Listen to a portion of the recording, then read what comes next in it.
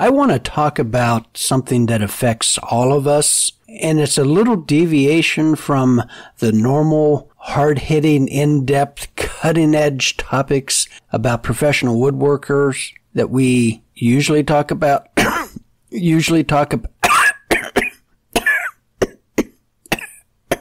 Oh, sorry about that.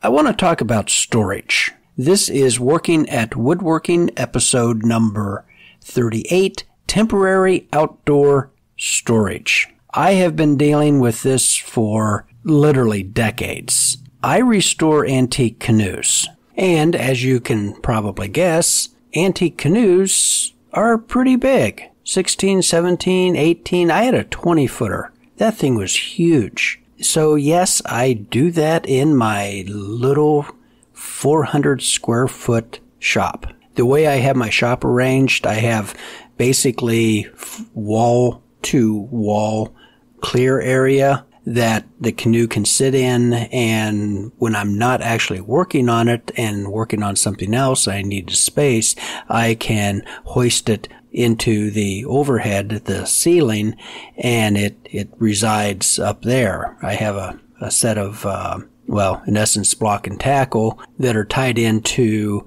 a support, everything leading to a taffrail with belay pins that I can manipulate the canoe up and down by myself, and it's really quite easy. But I can really only do one canoe at a time. I tried to do two canoes once. That did not work out well. So I'm really limited to just one boat. So it wasn't too many years into doing this until it became obvious I was going to need more room. I'm not going to rent someplace 5 miles away. I'm not going to rent someplace a mile away. I'm just not going to rent space. The easiest solution was to buy one of these Elcheapo 10 by 20 canopies at a big box store. And that's exactly what I did. And honestly, it has worked out pretty well. Let me tell you about it. It might be a good solution for you. Maybe you just need some place to store some lumber. You don't want to leave it outside where it gets wet and it rots and it molds and all that stuff. You want to keep it under cover so that you can use it right away. Maybe you have some tools that just don't fit in the shop, but you don't have any place else to store them, and you don't want to get rid of them because you do occasionally use them. This could be a good solution. Maybe you don't really have a shop right now, maybe just a tiny corner of the garage, and 200 square feet in a 10 by 20. Wow, that would be luxurious. This could be a good solution for you. So stay tuned and let me tell you how this has really helped me. So years ago, decades ago, I went to one of the big box stores, Menards in this case, and I bought their Elcheapo 10 by 20 canopy. It was actually made by Shelter Logic. These are the ones that have the white metal tubular frame. There's 8 legs on mine, and it has the polypropylene tarp that covers the frame. And if you read the instructions, it says for occasional temporary use. These are not designed to be set up and left for years and years. And of course, that's exactly what I have done. The instructions say not to leave up over winter in inclement weather. Yep, I ignored that. Where I am at in Indiana, we're right at the border between climate zones 5 and 6, so we get a little bit of winter. Last year, I think we had like maybe 6 inches of snow. It was pretty pathetic. Our temperatures, if we're really, really lucky, will drop below zero for at least a couple days, but typically they kind of stay in the 20s. So I can't say that we have harsh winters. I can say that we can have some pretty strong straight line winds with the occasional tornado thrown in. But winds of 30, 40 knots is not uncommon. Fortunately, I've placed my canopy in an area beside a fence with some very large trees on the other side of the fence, and it's a bit sheltered, but it still blows. One of my early canopies actually got picked up by the wind and wrapped around my wood storage building.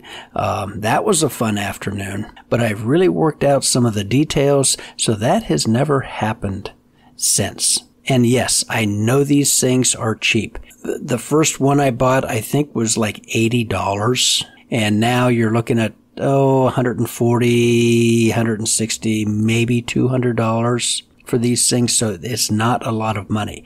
Will they last for years and years and years? Actually, the metal framework will. The canopies, the best I've been able to get is about 3 years out of them. And then UV deterioration, the fibers just start to break down, which is really fortunate. This is plastic. We want it to break down. We don't want it to last for 500 years. And a replacement canopy is, I just bought one a few weeks ago. It was $90, I believe.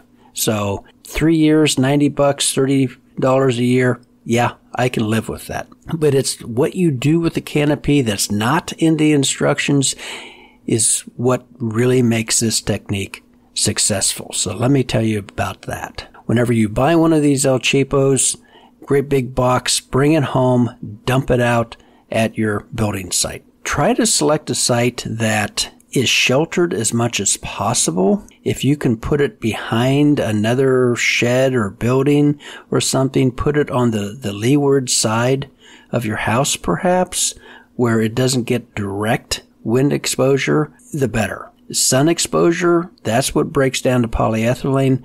If there's a shaded area, so much the better. Before you do anything, you really need to check with where you live.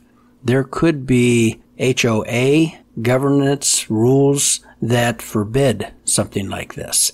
There could be neighborhood or city ordinances that don't allow you to put up any type of outdoor structure. So check that before you invest some time and money into this. It would be heartbreaking to have to surrender to the authoritarians and have to tear something like this down. So you've got your box, open that up, dump it out, spread it out, go through each piece. The Shelter Logic has like 4 different lengths of tubes. Put all of these in separate individual piles, because if you get these things mixed up, your life is not going to be happy. And then read the directions and figure out which part A goes with which part B and organize them that way. Don't get parts intermixed.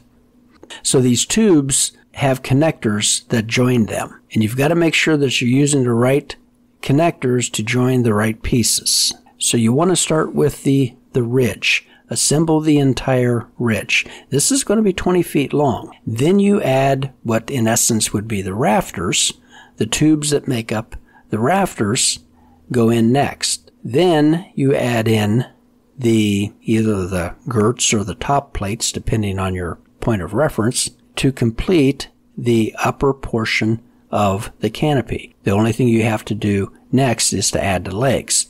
This is where you make your canopy shelter special. You need to buy a box of like number 8 or number 6 self-tapping screws. You could use stainless steel if you wanted. I wouldn't bother with it. Just regular chrome-plated steel would be perfectly fine.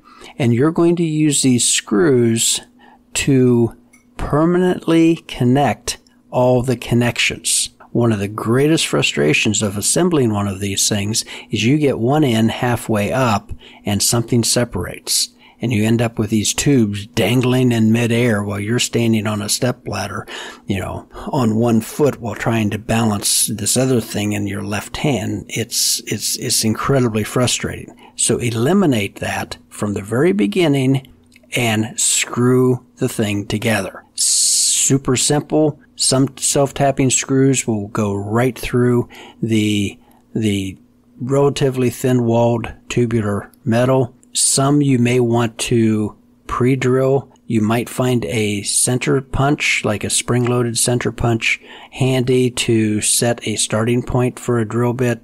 Sometimes you can get lucky with your self-tapping screws and they just go straight in. The important thing is that you make those connections permanent. So while the upper section of the canopy is on the ground, go through and make all these screw connections. Be careful not to put any screws on the top of the metal frame where the canopy, the polyethylene tarp, would rub, because it is rather abrasion sensitive and we want to eliminate as many abrasion points as possible. So put them on the side or even on the underside. Your legs, go ahead and screw those sections together. There's two tubes per leg. Go ahead and screw those together. Now comes the fun part. You need to add the legs. If you're working by yourself, I have found it easier to start with one end, lift the thing up, and of course it's going to be all cattywampus. But go to the other side, lift it up, put that leg in. And it looks like you're assembling this giant metal praying mantis. But just go systematically down through here, lift the thing up, and install the legs. It's not that heavy. You carried the box from the store to your vehicle and from your vehicle to the building site. So it's not like we're lifting a whole bunch of weight here. If you have two people, the job does go faster and easier. You might want to do one side by installing all the legs and then lifting up the other side with two people, and you can install the legs that way. Use the self-tapping screw and connect the legs to the connectors.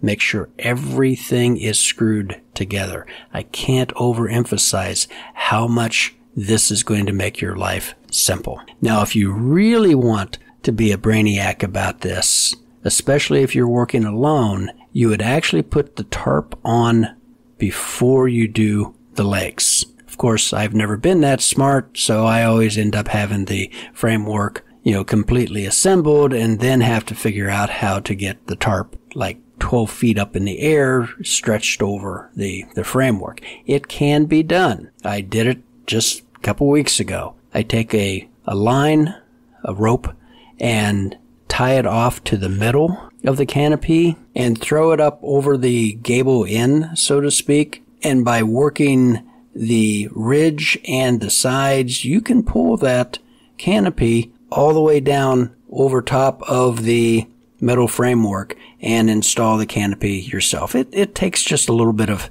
manipulation. If you have two people, it works even easier. But the smart thing is to put the canopy on while it's still on the ground and then install the legs, lifting everything all at once. Like I've said, I've never been that smart. Now you need to anchor this thing down. If you just leave it sitting there, it is going to blow away. It is a giant sail. So you really need to anchor this. Now they have little plastic bases that go over the end of the metal tubes so that the tubes don't sink down into the ground. And they give you these little Elcheapo stakes that supposedly you put through the plastic feet and it anchors everything down. It does not. You also want to screw those plastic feet into the tube so that they don't end up popping off. You can run guy lines out from each corner of the canopy and maybe even in the middle of the canopy. If you wanted to go really maximum, you could guy the canopy from the top of each leg. And that would really hold the thing down. But now you have guy lines, all over the place. Plus you are taking up more real estate. You may not have that much room to do this. What I have found works really well is go to your hardware store, building supply store, and buy 2-foot, 1/2-inch rebar. It will cost you a couple bucks a piece. And buy 2 per leg. So to anchor everything, you would need 16 pieces on a 4-leg or an 8-leg canopy. And drive these into the ground at about a 45-degree angle on both sides of one leg. in opposing directions, if that makes any sense at all. In other words, what you want to do is to make an X pattern with these driven stakes with the intersection of the stakes at the bottom of the leg. Now, also at the hardware store,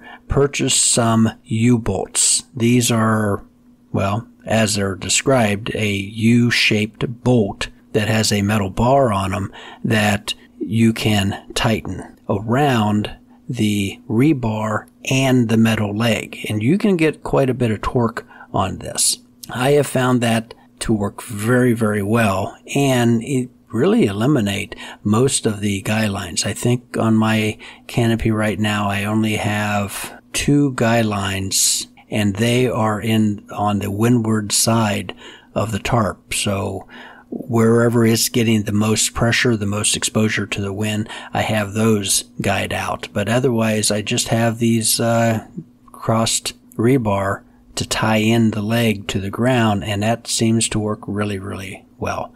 And cheaply. And if I ever need to take them out, it's super simple. You could probably pour concrete piers and attach it that way.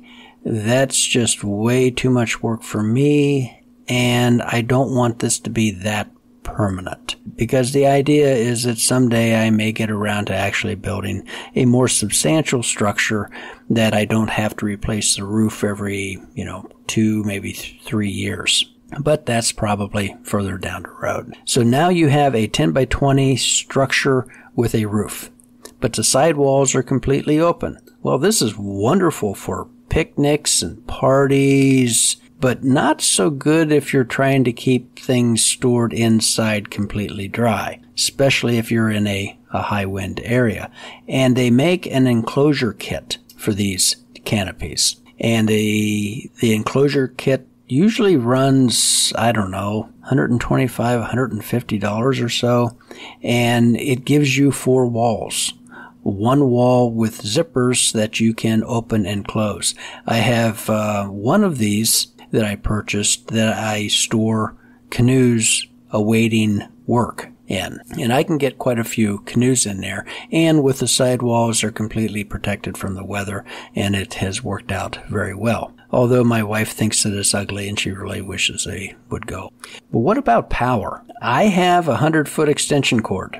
Originally, I used this for an electric weed whacker, and it has served me well whenever I work on canoes out under this canopy. Again, it's in kind of a shaded area and is very, very pleasant in the afternoon. It could be 90 degrees in front of my actual workshop in the driveway, but back in the backyard with the canopy tucked up under those trees, it can easily be 5 to 10 degrees cooler. Very pleasant area. And as far as power, that extension cord really provides everything I have. Now, of course, I'm not, pulling, 20 amps through that. I'm running sometimes a shop vac, to clean out the debris from the inside of a canoe. Whenever I'm cutting out gunnel stock, I'm using a circular saw. That's drawing 15 amps. The cord will get slightly warm, but I've never had a problem with it blowing a breaker or getting excessively hot and melting the installation. And today, so many people are using cordless products. You could eliminate most of your power tools by simply going cordless. Maintenance on one of these canopy shelters, really not much of anything. Just making sure all the connections are holding together and your anchors are secure, your guy lines, if you're using them, are secure. The canopy will stretch with exposure to UV and wind, and it will start to sag in places. And your next rainstorm, there's this little pond formed in one of the corners of the canopy because the little elastic connectors have really stretched out and have given up. The way I have eliminated that problem is to use like paracord or 1/4-inch nylon line and simply lace the canopy to that top plate bar. and it pulls it more taut. And usually you can eliminate any of that puddling that you can get from a saggy, canopy. But other than that, yeah, it's pretty much low maintenance. You will probably get some mildew, mold, algae growth, just like on any of your other plastic products that are outdoor, like vinyl siding. You can deal with that with some of the cleaning products, or I just ignore it and plan on replacing the canopy, the following year. You could be really good and take the canopy down in the fall and then set it up into spring, but that's way too much work for me. So where do you get one of these modern marvels? Big box stores. Like I said, I've bought mine at Menards. Lowe's has them. Home Depot has a kind of a different variation that looks very interesting. A little bit more money. Harbor Freight has a Super Elcheapo that would be, Super Elcheapo. Not much money, but you get 200 square feet of covered storage, and you can't really shake a stick at that. So if you think that this might be helpful, I really encourage you to screw all those joints together and have some line that you can lace the canopy on instead of relying upon the little elastic bungee thingies. Give it a shot. It just might solve a problem for you. Recommendations for the week? I really don't have any. There's not a whole bunch on YouTube about setting up these Elcheapo canopies. There's a lot of stuff on there about building sheds. That could be good fun. Missed jobs. I had an email from a commercial construction company asking if I would bid on a project that they're doing in the local community. This is something we have not talked about, getting into commercial work. I have some experience with it. For a one-person show, quite honestly, you're probably going to spend more time dealing with paperwork than you actually are making sawdust. Is it lucrative? Yeah, it can be. You could also lose your shirt. So if you're thinking about that, I would really encourage you to get under someone's wing, someone who has been doing this for a while. And that could be the contractor themselves. There is such a demand for skilled labor now. Some contractors would be more than willing to train you to kind of hold your hand and walk you through all of the processes just so that they have somebody they can call and do work for them, because the labor market is really, really struggling. Something to think about. Maybe we'll do a episode about that someday. So as always, really appreciate your support. Buy me a cup of coffee. That helps to pay the bills. And Skillshare is offering a 30% coupon code, and you can find that in the show notes. And until next episode, happy woodworking.